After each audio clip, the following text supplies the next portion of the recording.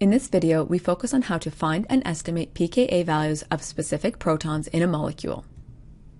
pKa values are a measure of the acidity of a given proton. These values are experimentally determined by dissolving an acid in a given solvent, usually water or dimethyl sulfoxide. The Ka, or acid dissociation constant, is determined for the reaction. We take the negative log of the Ka to calculate the pKa. When the acid is stronger, the equilibrium lies more to the right, meaning the Ka is larger and the pKa value is smaller. When the acid is weaker, the equilibrium lies more to the left. The Ka is smaller and the pKa value is larger. What is the strongest acid in this series? The lower the pKa, the stronger the acid, and so the strongest acid in this series is the HBr. Dozens of pKa values have been experimentally determined. 3 reliable sources for finding them include the Evans pKa table, the Bordwell pKa table, and the CRC Handbook of Chemistry and Physics. We have created a simplified version of the pKa tables using those reliable sources for the pKa data.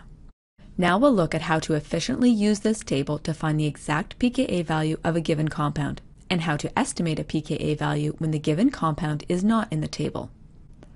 For example, we can find the pKa value of hydrochloric acid by finding its formula, HCl, in the table, and reading across to find the pKa value of -8. We can also find the pKa value of phenol. To find its value, it might help to convert the condensed structures to the Lewis or line structures. What is the pKa value for phenol? Phenol has a pKa value of approximately 10. Notice that this value is quite a bit lower than that of a typical alcohol. We talk about the reasons why in a later video. Very often, the exact compound we're looking for will not be found in this table. What then?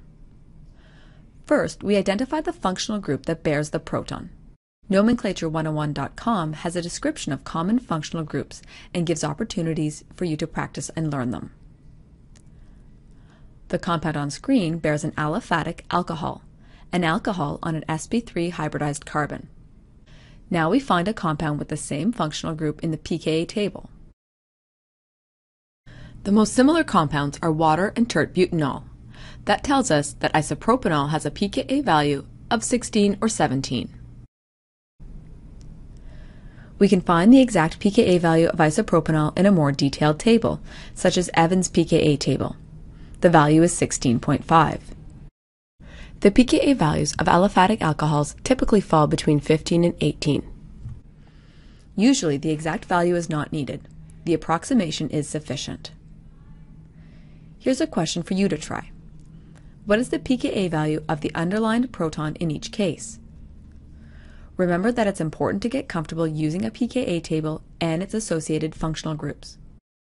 The amine's pKa value is approximately 38. The ammonium's pKa value is approximately 11, and alkyl protons have pKa values of approximately 50. The protons alpha to a ketone have a pKa value of approximately 20, even though they are alkyl protons. We go into the reasons why in a later video. Now, what do we do when the functional group in question is not on the pKa table at all? We will come back to this skill after we learn about the properties that affect acid and base strength. On another note, as you look at more and more pKa tables, you'll notice that the solvent is specified and that there are usually different pKa values in different solvents. That's because the solvent affects the position of the acid-base equilibrium, which will be covered in more advanced courses. At this point, be sure to be consistent by taking the pKa values from a consistent source and using the values from the same solvent. In summary, in this video, we learned that pKa values are calculated from experimental data and can be found in reliable sources. We can find or estimate pKa values using a simplified pKa table.